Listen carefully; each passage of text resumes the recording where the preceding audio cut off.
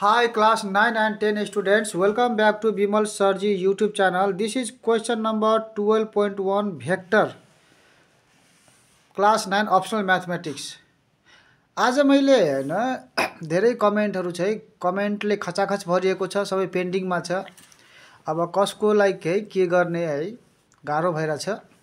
केही छैन, तपाईहरु नआतिनुस् है। अब आज मैले है एक दुईटा कमेन्ट है जसले गरेको छ म त्यसको भिडियो बनाइरहेको छु। तपाईहरु कमेन्ट गर्दै जानुस् है।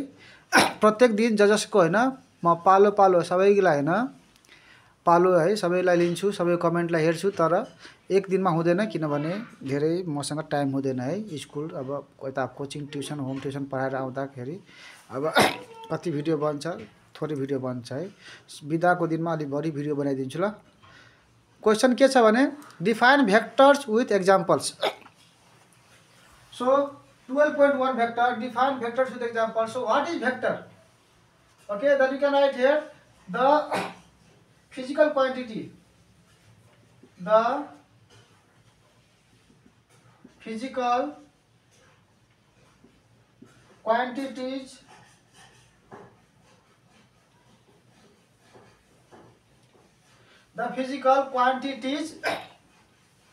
which have magnitude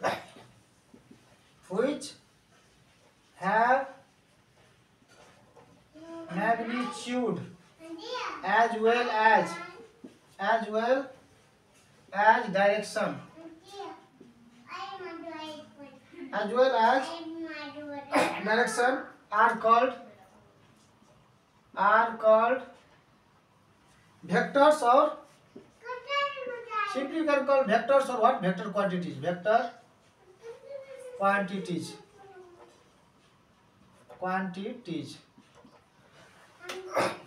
The physical quantities which have magnitude as well as direction are called vectors or vector quantities. है तपाईलाई यदि क्वेशनमा सोधोस् what is vector? Vector quantities के लेख्दिने? The physical quantities which have magnitude है, जसको magnitude को साथ साथै direction पनि हुन्छ है। त्यसकोलाई के भन्ने हामीले? भेक्टर क्वान्टिटी भन्ने। अब विथ एक्जाम्पल्स पनि छ। त फर एक्जाम्पल को लागि I'll write here now examples है।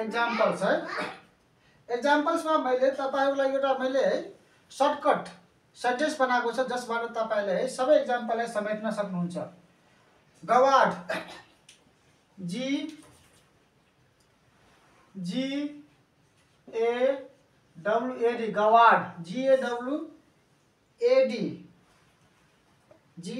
गवाड V F M तपाईले यो जुन वर्ड छ नि गवाड है, गवाड V F M गवाड V F M। अब तपाईलाई है यो गवाड भी एफएम, अब गवाड भी एफएम भनेको एउटा है मैले एउटा वर्ड बनाएको छ। यो वर्ड याद गर्नुपर्छ तपाईले। गवाड भनेको हुन्छ नि गवाड है, भन्छ नि कस्तो गवाड जाहिल छ है गाउँको है, यस्तै भन्ने गर्छ नि है। त गवाड भी एफएम मतलब गवाड भी एफएम सुनिरहेछ है, कस्तो गवाड है, गवाड पनि एफएम सुनिरहेछ। हामीले साथीलाई जिस्काएर भन्न सक्छौं नि, ए गवाड है, यो गवाड हेर न, गवाड पनि हैन एफएम सुनिरहेछ मतलब गवाड भी एफएम सुन रहा है, देखो है। यसरी हामीले यो सेन्टेन्सलाई याद गर्ने हो कुनै तरिकाले। अब हामीले यो सेन्टेन्स यो वर्डबाट हामीले हेर्नुस् फिजिकल यो जुन छ नि भेक्टर क्वान्टिटी सबैको एक्जाम्पल हामीले बनाउँछौं। यहाँबाट जी भनेको तपाईको छ, जी बाट छ ग्राभिटेसन, यो जी फर ग्राभिटेसन, GRAVITATION ग्राभिटेसन। ए भनेको acceleration, ACCELERATION acceleration. W for weight, WEIGHT weight। A for alternating current, ALTERNATING alternating current। Okay, A and D for displacement, DISPLAC displacement गवाड V for velocity and F for force and M for what? Momentum। MOMENTUM momentum ETC। अब हाँ सुन्दा आए खाउँ त ल्याउँ कादैन खाइबो। अब हेर्नुहोस् है तपाईँहरूलाई यो गवाड भी एफएम जुन वर्ड छ नि, अब इन्ट्रेस्टिङ सुन्दा पनि है साथीलाई जिस्काएर भन्न मिल्छ गवाड भी एफएम सुन रहा है। अब यो वर्ड तपाईँलाई यदि याद छ भने तपाईँ मजाले भेक्टर क्वान्टिटीको यति एक्जाम्पल लेख्न सक्नुहुन्छ। तर हामीले एक्जाममा 2-3टा लेखे पनि हुन्छ। तर तपाईँहरूले है कसरी याद गर्ने, अहिले अर्को क्वेसन आउँछ नि जसबाट हामीले चुज गर्नुपर्ने हुन्छ कि कुन स्केलर क्वान्टिटी हो कुन भेक्टर क्वान्टिटी हो। त यो हामीलाई हेल्प गर्छ अलिअलि है, केही हदसम्म यसले हामीलाई हेल्प गर्छ कि कुन भेक्टरमा पर्छ र कुन तपाईँको स्केलरमा पर्छ है। त बुझ्नुभयो नि, यसलाई रिपिट किन गरिरहेको छु किनभने अलिकति है यो इन्ट्रेस्टिङ खालको बनाइदिनुहोस् तपाईँले हैन। यसलाई मजाले है साथीलाई एकचोटि हैन 2-4वटा साथीलाई हैन जिस्काई भन्नुहोस् हैन। तर क्लासमा नगर्नु होला है, क्लासमा हैन खेल्ने टाइममा तपाईको यो डायलगले हैन पुरै यादै हुन्छ तपाईलाई भेक्टर क्वान्टिटी। ल सुन्नुभयो नि, गवाड भी एफएम, अरे देखो गवाड भी एफएम सुन रहा है, अरे गवाड भी एफएम सुन रहा है। जी भनेको ग्रेभिटेसन, ए भनेको acceleration, W for weight, A for alternating current, D for displacement, V for velocity, F for force र M फॉर मोमेन्टम। यो भयो तपाईको। अब बी नम्बर 1 को बी नंबर को define scalars with example. So same definition same छ। The physical quantities, the physical quantities which have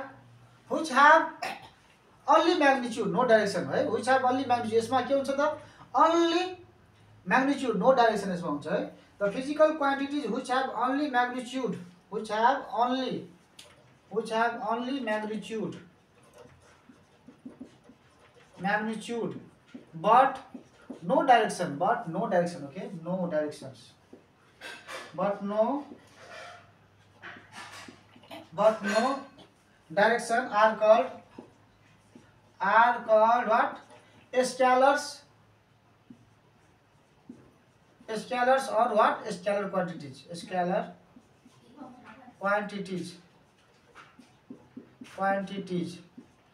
है। अब यसको पनि तपाईहरुको लागि मैले है यो सेन्टेन्स बनाएको छ।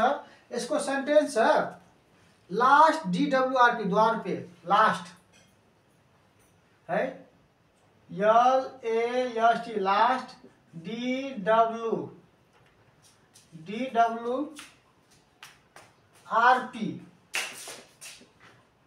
लास्ट DWRP द्वार पे MTB, लास्ट द्वार पे MTB है। अब लास्ट द्वार पे है, अब लास्ट द्वार पे हिंदी जस्तै यो पनि हिंदी में है जस्तो अलि मिल्न जान्छ। अब लास्ट द्वार पे MTB चल रहा है। MTB मतलब है अब हुन्छ नि GTV, सोनी टिभी, कुन टिभी हुन्छ नि त्यो MTB है। यस्तो मानिहाल्नुस् MTB है, सायद छ पनि MTB है। छ भने कमेन्ट गर्नु होला कतिको मिल्न जान्छ। तपाईहरुले आफ्नो आफ्नो हैन कसरी मिलाउनु भएको छ तपाईहरु कमेन्टमा है अलिकति गर्नु होला। के थाहा यो भन्दा पनि सजिलो तपाईहरुले यदि बनाउनु भएको छ भने कमेन्ट गर्नु, अरूलाई हेल्पफुल हुन्छ। मैले त है यो कोशिश गर्दिएको छ तपाईहरुलाई सजिलो पार्नको लागि। यी खेल्दा खेल्दा कसैलाई भन्दिनु ए गवाड भी एफएम, अरे गवाड भी एफएम सुन रहा है, मतलब भेक्टर क्वान्टिटी मजाले है तपाईको 3 2 5 2 7 8 वटा मजाले है भन्न सक्नुहुन्छ तपाईले।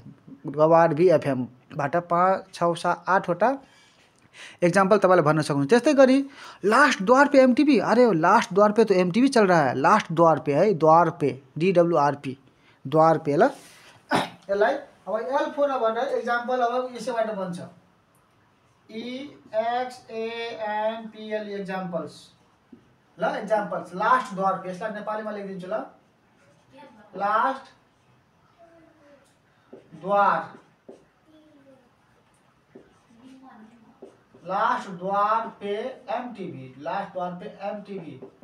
यो है नेपालीमा तपाईले उच्चारण गर्न सजिलो हुन्छ भनेर मैले दुबईमा मैले लेखिदिएको छ है। तपाईलाई जसरी हुन्छ यो यसलाई भन्छ निमोनिक्स स्टाइल अफ लर्निङ है। निमोनिक्स स्टाइलमा के हुन्छ भने हामी के न केसँग रिलेटेड गरिदिन्छौँ।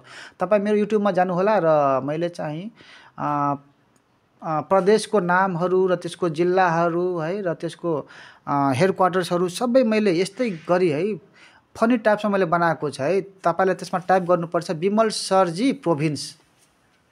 युट्युबमा तपाईले सर्च गर्नु है, प्रोभिन्स PROVINC प्रोभिन्स लेखिदिनुस् र विमल सरजी विमल, यो युट्युबको नाम है विमल सरजी। यो तपाईले टाइप गर्नुस्। तपाईले 7 प्रदेश है, त्यसको हेड क्वार्टरहरू जिल्लाहरू कति कति छ सबै तपाईले मज्जाले तपाईले लर्न गर्न सक्नुहुन्छ।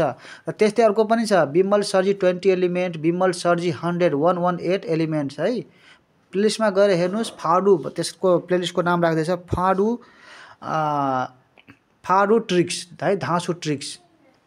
ल तपाई त्यो पनि हेर्नु होला है। अलिकति के छ नि तपाईहरुको लागि यो भिडियो 9 10 को लागि हो। हुन त म 10 को लागि अहिले बढी फोकस गरिरहेको छैन, तर प्लेलिस्टमा जानुस्। तपाईले प्लेलिस्टमा 10 को ओपीटी म्याथको है के सल्युसन मैले गरिदिएको छ। मेरो टार्गेट हो पहिला 9 लाई गर्ने, त्यसपछि 10 लाई म गर्छु। तर एसई मा तपाईले 9 को त बढी हुन्छ, 9 ले 10 ले है। 10 को गरे भने 9 लाई काम लाग्दैन, त्यही भएर म है एक तीरमा 2 निशान गरिरहेको छु। अब 9 को पढायो भने 10 लाई पनि काम लागिहाल्छन्, किनभने सेम यही मोडलको हैन क्वेशन सोध्ने गर्छन् रिपिटेडली। त्यही भएर म है तपाईहरुको लागि भिडियो बनाउँदैछु। साथीहरुलाई शेयर गरिदिने गर्नुस्, राम्ररी हेर्नुस् है। जति भ्यू छ त्यति कमेन्ट लाइक पनि त गर्नुस् नि है। कमेन्ट त थुप्रै छ, खचाखच भरिएको छ। अब सबै कमेन्टको रिप्लाई त है यति लिमिट टाइममा गर्न गाह्रो छ। त्यही भएर मैले आज 1 2टा कमेन्टको अनुसारको भिडियो बनाइरहेको छु। ल गर्नु होला। आज म फेरि सबै कमेन्टलाई लाइक गर्ने बित्तिकै सबै कमेन्ट भाग्छ। फेरि नयाँ नयाँ कमेन्ट जसको हेर्छु है त्यसको म फेरि भिडियो भोलि बनाउने छु। ल यहाँ हेर्नुस्। The physical quantity which have only magnitude but no direction are called scalar or scalar quantity. Example मा के हुन्छ? लास्ट द्वार pay MTB last L four के छ? L बाट छ हाम्रो लेन्थ ओके। लास्ट A भनेको एरिया, S भनेको स्पीड, T भनेको टाइम है, D भनेको density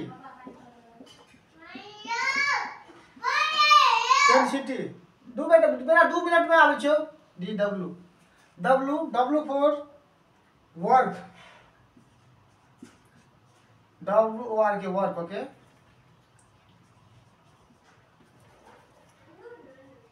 oh my God WOR के work, density W for work, R for refractive index, REFRACTIV refractive index okay. Refractive index P for pressure,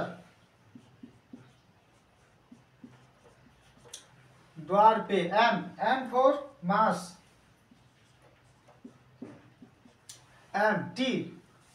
T for temperature,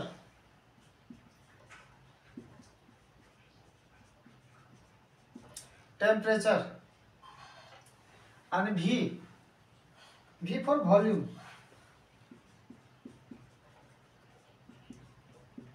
etc। ल है तपाईहरुको लागि मैले यो है नेपालीमै आज हैन बढी मैले एक्सप्लेन गरेर छ, किनभने अब तपाईहरु बुझ्न सक्नुहुन्छ। अब हिन्दीमा पनि है, अब इन्डियाको पनि के थाहा सिलेबसमा यसो है हुन्छ सिलेबसमा हैन। त हिन्दीमा हैन पनि यहाँ है गवाड भी, आप लोग हिंदी में भी इसको देख सकते हैं, सुन सकते हैं। जैसे गवाड भी FM सुन रहा है भाई, तो गवाड जी का मतलब क्या है? ग्रेविटेशन, A एक्सीलरेशन सभी यहाँ पे है। G gravitation, A acceleration, W weight, A alternative current, D displacement, V velocity, F force, M momentum. ये क्या है? वेक्टर क्वांटिटी है। उसी तरह आपका स्केलर क्वांटिटी में क्या आता है? लास्ट द्वार पे MTV, लास्ट द्वार pay L four length, A for area, S for speed, T for time, D for density, W for work, R for refractive index, P for pressure, M for mass, T for temperature, V for volume। ल तपाईहरुलाई video मन परेको छ भने है यस्तो हैन trick छ तपाईले याद गर्ने। र आज है ल ठिकै छ।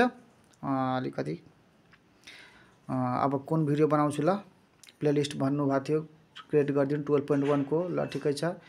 मैले एउटा कमेन्टलाई हैन 1 2टा कमेन्टलाई कोशिश गर्दै छु। ल C you in the next video. Radhe Radhe, जय श्री कृष्ण। जब तक है जान देते रहेंगे ज्ञान। जय श्री राम।